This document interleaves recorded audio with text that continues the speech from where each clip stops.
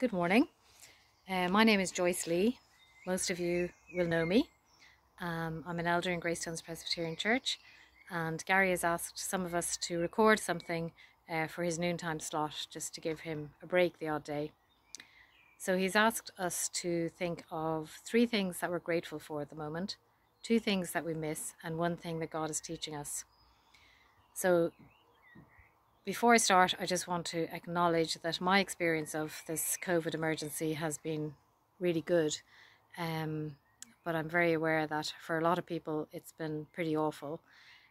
People who've had to isolate alone, people who've had to work on the front line, and obviously people who have been sick, people who have lost loved ones, and people who've been struggling, with businesses, trying to keep businesses going or being extra busy. Some businesses have been increasingly busy.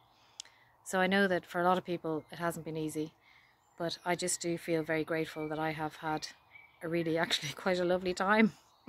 And part of that has been due to the fact that I live in a lovely place, and we have a little cottage here in the country. We have a big garden, and it has been lovely to be able to spend time in it and to get lots of jobs done early in the year. The weather has been just gorgeous, and we have places to walk here that we don't even have to go out to have our walk. So I'm really grateful for the place that I live. I'm also grateful for family. Our youngest son, this time last year, he was in Hong Kong, so that would have been a bit scary if he was still there, but thankfully he's home, and he's actually been home living with us since the schools and colleges closed. And we've had lovely times, just having lots of cups of coffee and lunches and meals together, and doing jobs together, and it's just been great. So I'm really grateful for that. Also grateful, this is still under the heading of family, that my eldest son got married last year. I would hate to be trying to plan a wedding this year, and I do feel for all the people who've had to postpone weddings or can't, have to plan a much smaller event. So grateful that he's now happily married and that they're able to spend time in their place in County Clare, although it's been sad not to be able to visit. Also grateful that both our mothers are doing well. That my mum is in a nursing home, but they don't have COVID there, so she's safe and well at the moment. And Andrew's mum, we've been helping to cocoon her, so she's safe and well. So a lot to be grateful there around family. And the third thing that I'm grateful for is my faith, and that has sustained me through all of this. And I'm very aware that it's not easy always to have faith, that some people find it hard to believe in God. They find it hard to put their faith in something that they can't see. I've never found it hard. I have, from childhood, found it easy to believe in a loving God who cares about me, and that has sustained me through all the various difficulties in life, the good times and the bad times. So I'm really grateful for my faith and for all that means to me, especially now. 2 things then that I miss. Miss a hairdresser, being able to pop into the hairdresser. I'm going to go grey, I think, during this time. Just getting to the point now where I'd like to get it cut, but I'm going to have to wait a while. I miss being able to just pop in and out of shops without having to think about it. At the moment, going shopping is just such an expedition. Planning it, making sure that I have everything I could possibly want on the list, and going early in the morning to avoid people, feeling kind of at risk when I'm there, and then coming home and decontaminating. So yeah, it'll be nice to just be able to pop into a shop, and even to be able to pop into a clothes shop, things like that. And yeah, I'm sure Gary would like me to say I miss church. Yeah, I do miss church. I miss seeing everybody at church.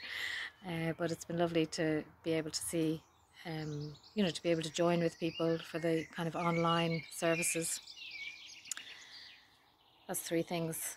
Sorry, Gary, I'm not very good at sticking to the point. The then what has God been teaching me? I just want to share an experience that I had recently, of just a word coming from God. And I'm not a raving lunatic, but I really do believe that these were words that God gave me.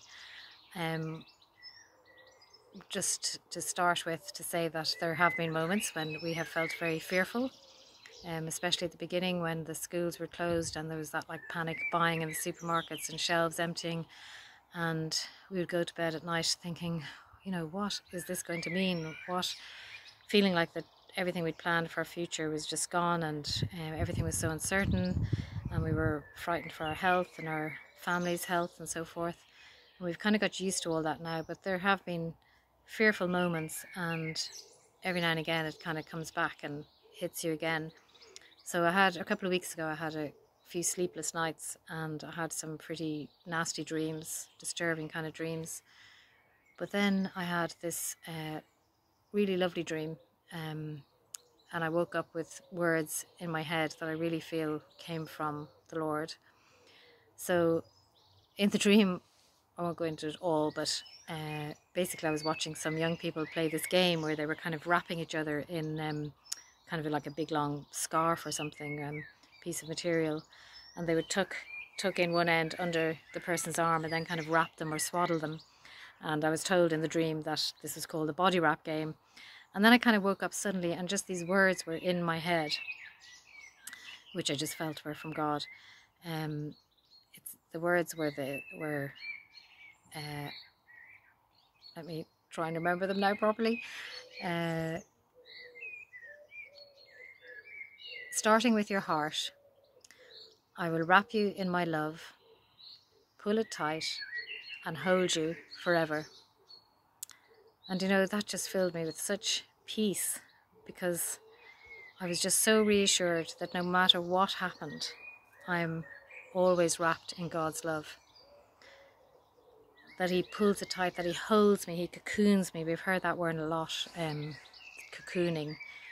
But we are actually, as God's people, cocooned in His love, swaddled in His love. Nothing can separate us from His love. Not COVID-19, not death, nothing can separate us from God's love.